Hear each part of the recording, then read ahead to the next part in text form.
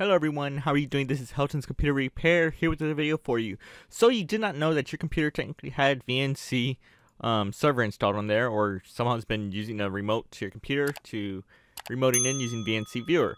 Well, not a problem. We're pretty much going to be showing you how to uninstall the VNC Viewer and also the VNC server. So let's go ahead and get started.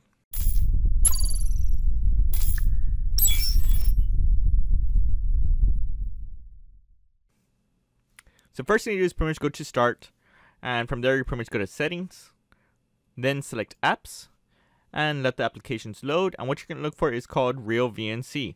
So right now, technically, if you have a computer, this is most likely you probably have this. If someone's remoting to your computer and you don't know what it is, the file that's going to be installed is called the VNC server, and it will look like this icon right here. They might hide it, but this is what the program looks like, and it pretty much gives you the information for them to remote into it. So what you need to do for this is just be sure that you technically select the program and select uninstall. And it tells you that this app and its related info will be uninstalled. Go ahead and select it. And you might be prompted. Let's see if it does ask. Yes. So you would have to go ahead and press yes. And let the program do its work. So now technically the server is uninstalled and we do not see the icon anymore. So that is a very good thing. That means that they can't remote to your computer.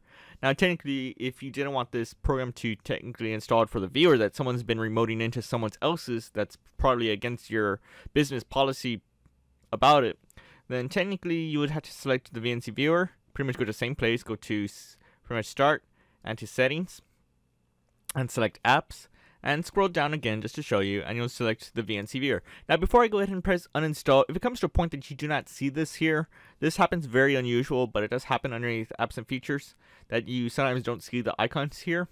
So if the program is not being shown, just go to Start and just type in the VNC. I type in VNC and here comes up the program that you have. You'll pretty much just right click and select uninstall, and it'll take us to the control panel from programs and features, and here it is. If you had VNC viewer, you'll select it. If it's the VNC server, select that one.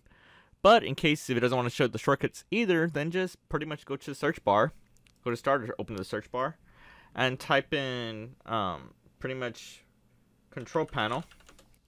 From there select programs and features, and you're going to look for the file that has VNC. Be sure you select the one and select uninstall, and you'll pretty much press yes, and it'll pretty much take it to the same place.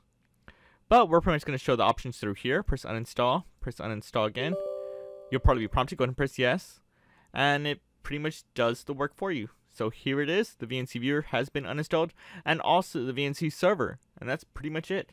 Thank you for watching from Helton's Computer Repair, and I will see you on the next video. Thanks for watching, guys. If you disliked this video, then hit that button. But if you like it and you want to see more, hit that like button, get subscribed, comment, and tell us what other tech videos you want to see. Consider checking out our merch store, link in the video description. And for the rest, I will see you on the next video.